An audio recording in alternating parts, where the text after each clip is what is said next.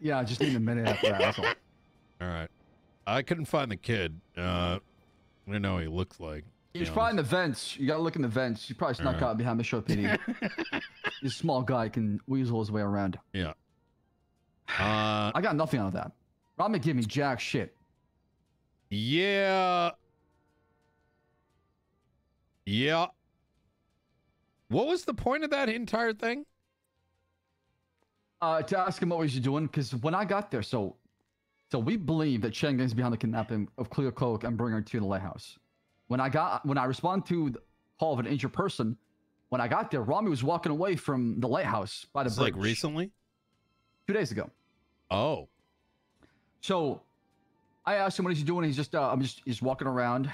You know, I go to investigate the 47 and boom, we find a body. I turn around and Rami and Olva are gone by the time I find the body, right? So I asked officers to canvass the area, investigate, and try to find him. They were never able to locate him, but during the pursuit, they called out there was somebody looked like Rami resisting and running to an ASA. They fled the scene from the grapeseed. The problem is we weren't able to identify anybody except Rami. Yeah. However, I do have a witness who can identify Rami being there, but they don't want to testify. They don't want to talk to us. Ooh, yeah. And that's why I can't proceed. That's why I've hit a wall. I can't even do a lineup. Like I want to have Rami down here doing a lineup and have the person pick him out, and then boom, I can prove that person seeing him at the hospital when they call the police. This is a kidnapping, and then taking Cleo to the lighthouse. Is this and all related with garbage? Correct. What the actual fuck?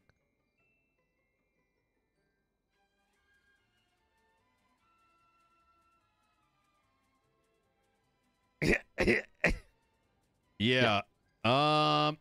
So, this is all involved materials, and all Rami does is conveniently put the blame on Lang and Luciano DiCenzo and the sanitation guys. And the sanitation guys are telling me that the people who are hurting them, attacking them, are Chain Gang because of what? Material prices. 6 materials or die. That's what we're being told, basically, right? So they're being extorted, or they're being told that, hey, you gotta sell this at a certain price or you're gonna die. And they're using force.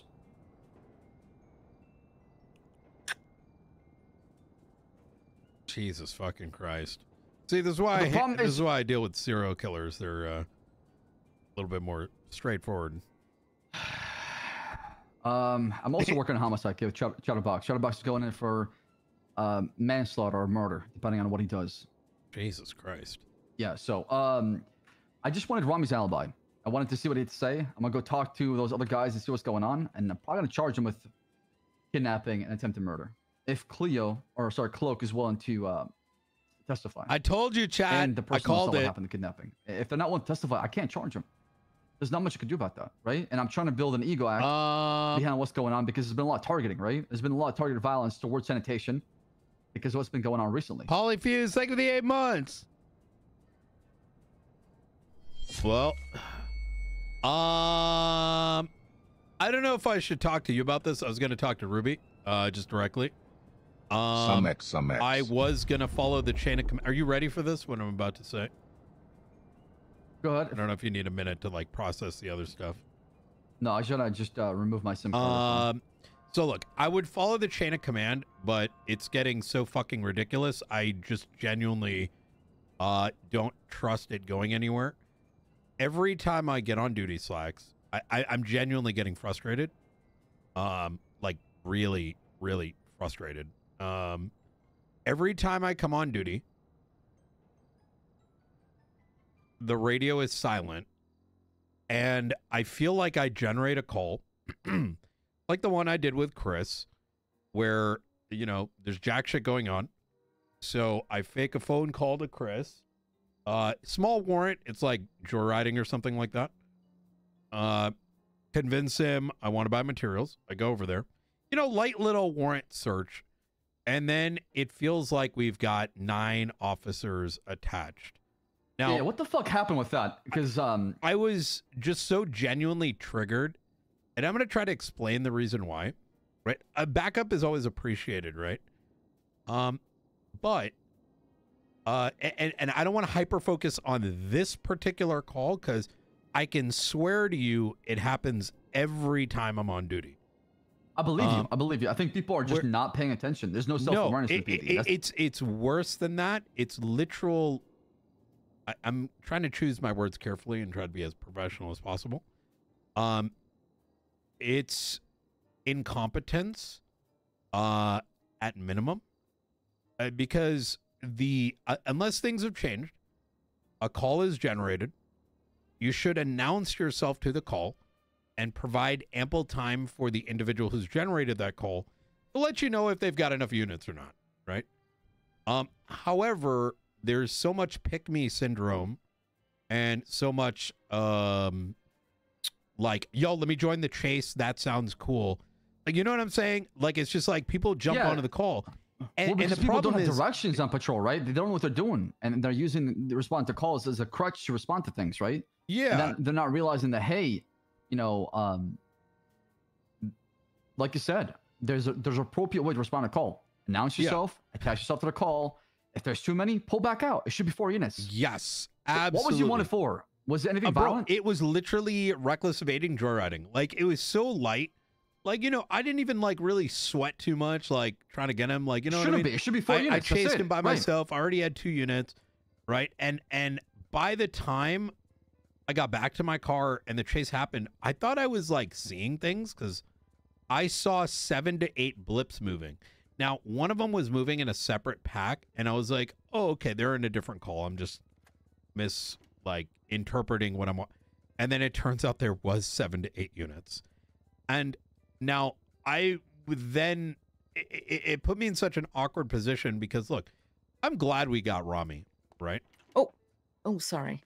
You got Rami? Yep. Yeah, we did. We just got him sent off. Well done. We actually need to talk about this, Ash Chief. I don't know if there's. Hold on. Is there Bones around? I think we should talk to Bones about this. Honestly. Yeah. Okay. We can bring up to Bones. So. On duty? Yeah. Just to finish the thought, I'm glad we got Rami, right?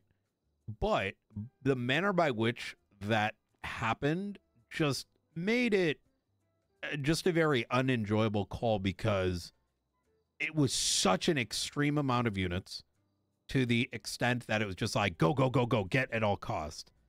And we didn't know that was Rami, right? We were chasing someone that just did joyriding and reckless evading.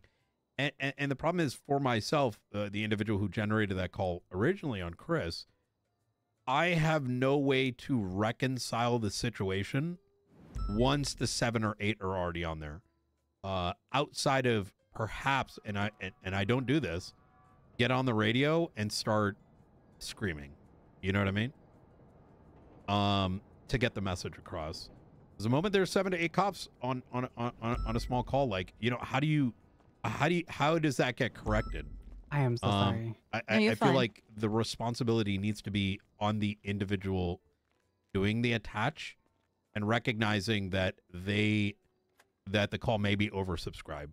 You know what I mean? Are we talking about the King one, Chris King? Mm-hmm.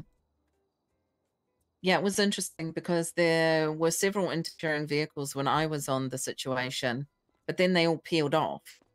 And once we had 2 people in custody, for some reason I felt that those people, I felt that some cops disappeared and then they showed back up. Does that make sense? Oh, absolutely. It's like, done. There's no communication, no falling back. Hey, even 3-1 it.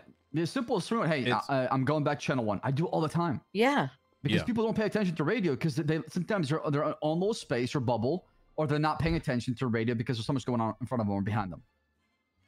Yeah, it's or beside them. This is what I wanted to bring up with you, Ruby. Is I was gonna follow the chain of command, but it's been happening so much, and I have brought it up to others, but I just haven't seen any movement, and it wasn't. I didn't want to hyper focus on this incident with Chris, given the fact that it's almost every time I'm on duty. I'm witnessing a rather small incident that's a chase have a ballooning of units attached to it unannounced, and the moment we have individuals in custody, everyone's gone. So now it's like, who even was there? Like, why did the units attach? Like, and this is going to sound like, I don't want to be nasty about it, but it feels like people are just joining to join the fun chase. And you know what I mean? And it causes a headache for the person who generated the call, because we're the ones who just, you know, we're the ones who have to deal with the brunt of it. I would have to say that I have encountered quite a few issues, but I'm gonna encompass something else as well. I would say for the last 2 to 3 nights we've had no dispatch, and it is desperately needed when we have this. We've got officers, you know, that leave everything on channel 1 because we don't always have time to swap to another channel. So that's one issue that I have noticed. The second issue is that, oh, hey, We still Chief. going to prom, Slacks? Is this still happening? Yeah, in like 15 It's in minutes. 15 minutes. Ugh, prom. Probably not. We're low on units. I'm gonna stay on duty. Yeah, I'm gonna stay clocked in, but just in case something pops off, and I'll invest in my car. It shouldn't require God, it's dispatch. Duncan. I'm glad we're having Sorry. this conversation. Sorry Chat, about this that, woman. is why I felt bad. Like, He'll probably call you next. um, I completely understand where you're coming from, Brian, but I also feel that there are a multitude of issues that we're faced with right now. Shift 1, I've been here too long today, and shift 1 again, no dispatch, and I thought we were hiring extra dispatch. I thought we were getting onto the and dispatch is very important. And number 2, I agree. People see a chase and they're like, whoopee, I'm going to join in. And yes, Yeah. sometimes we do need additional 77s. But I find that as soon as someone's in cuffs, they just bugger off, and I don't know where they've Yeah. gone. And sometimes I'm left holding a person that I, like today, I literally had to turn to an officer and I said, you tackled him and cuffed him. He's yours, not mine. Do you know what I mean? yeah, 100%. And imagine, Ruby, that there's like maybe who of the units that, and I don't want to hyper focus on this incident because it keeps happening. Like it's happened every time I've been on duty. Is like those officers that do leave, do they even know what the chase was about? What if it was violent, right? What if those 2 individuals we now got in cuffs were about to get rolled up on and shot up? It's kind of like Did that happen? Did the suspect get taken? No, not in this case, but I'm saying like Okay. that's like the side yeah. effect, right? Like 2 officers, like, you know, it's like there was like 8 cops on scene, and then all of a sudden, you know, we've got 3 in custody, and now it's like EMS and, you know, 2 or 3 cops and only 2 suspects. Like at any moment someone can roll through and just like blast. I don't know. To me, I be feel honest with you, on a per officer basis, what I thought was very helpful in the past was each and every officer is responsible to say, you know, do you need an additional unit, or, you know, 195 attaching. It gives ample time for whoever is managing that call to, you know, say we have enough units, right? But when it's done like silently, it's there's no way to know. And then when they detach, hey, you guys good here? Can I break off? Yeah, you can. Or no, can you stick around? Boom, boom. You know? And I feel like just that one little change just pays dividends. I'm gonna be honest. This is always gonna be an issue in the PD. You need to have active leadership on pursuits, saying, "Hey, knock it off. Get the fuck out of pursuing." Who's a senior plus or an officer stepping up to do the right thing, right? To actually do the proper scene control, scene lead, tell people what to do, delegate, things like that. If that's done often, then people know exactly what the role model is, and they know, okay, that's the recipe right there. That's what we're supposed to do. Unfortunately, that becomes wasn't a part of the habit pursuit. for me. Exactly, right? So I wish I was there to help out. I was doing It's sanitation not, undercover, right? And then I heard about it afterwards. Oh, how did that go? Did you find anything? No, we were doing it for half an hour, and then I got pulled back over here for Rami. All right. I'm gonna try what I can, at least on the calls I generate, to try to be a bit more vocal and break it off. I just, in this case, I was just so flustered. I didn't know what to do. Like, how did we triple in units? But Yeah, I mean, it's just one of those things where people got to call it out. Hey, what the hell? I blip watch like a mother trucker all the time. Always, you have to. yeah, I'm pulling back on it. All right, okay, easy. All right, well, I'm gonna go serve some more warrants. All right. Hell yeah. Do you know who the officers involved in that pursuit, though, Brian? So we can have a discussion about it. I think we should have a debrief, honestly. I think we should talk about what's going on. And it was like me, Suarez, Frost, and I don't know what his name is. He kind of sounds like Bison from back. Oh wait, you don't know him. Kirby, there's. Oh, I do. Decker. Yeah, I've done plenty of good work. Oh, with you've him. met He's a good Bison officer. before? Not Bison, sorry. Decker. Oh, wait, how do you know he sounds like Bison then? No, I thought you were talking about Decker, who was involved in that pursuit. No. I can only name the 3 that were on scene at the end. I genuinely don't know who else was on that call. Brian, it's either Ventura or Jackson. Ventura or Jackson? Yeah. I think Jimbo had clocked off by then.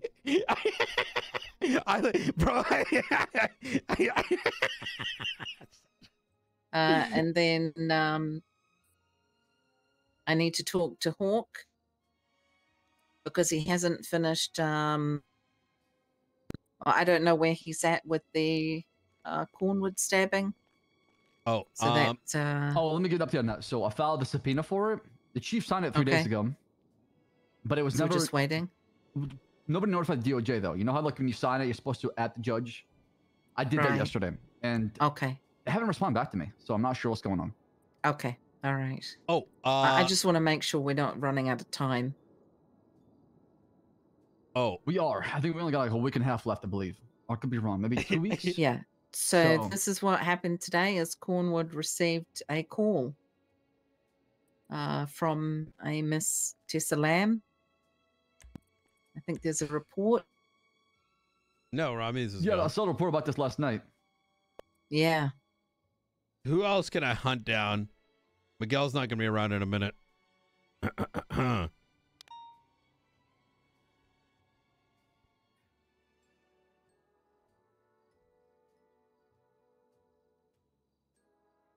Yeah, so I gotta I'm ask. assuming a report 4360. Laundromat. Wait, hold on. Let me click this. Do you think that if I told them where it is, they would care about you? And then this is my 2 weeks' notice. That's what I don't know. I need to talk to Hawk and Declan.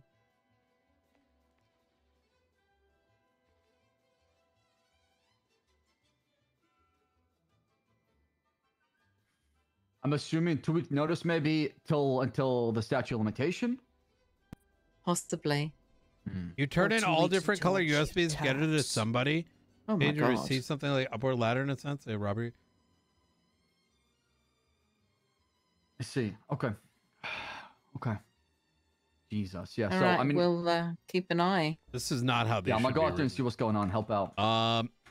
I one more question. I got a confession on USB dongles for the laundromat. Oh, perfect. We have a master document for that. We're working on that. I spoke with Avery and Suarez about this. Okay. I need you to go to it should be called master USB. So what is the process for this? Do I go to the individual or do I just update the dossier? Update the PD dossier for master document USB softwares because we're trying to figure out how they're all connected. And I also told Suarez and Avery to talk to Nakota to try to push for these to be seized, marked for seizure, because we have a link now that we can prove between the pattern and how they're being used and how they're being obtained during the robberies they're doing. So we're this is a couple days ago. to City Council to say, okay, this is something that they're using in the commission of a crime, or this is a tool that can aid them in their criminal activity. Easy. All right. All right. All right. Thank you guys. I appreciate it. All right. Thank you. Ash Chief, is there anything you need from me?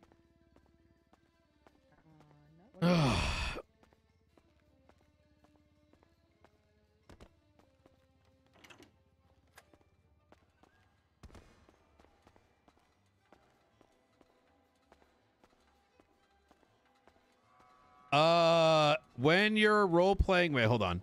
Just make sure I have the right user. Bleh. I need food. Here, let me go upstairs.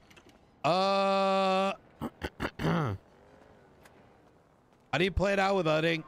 Well, I've been role playing for a long time, so separating characters is pretty easy for me because I don't really give a shit about my characters. It's actually it's not very difficult. Just ask yourself, how did I learn this information? And if you cannot answer that question, then assume that the information you have is meta. It's really that easy.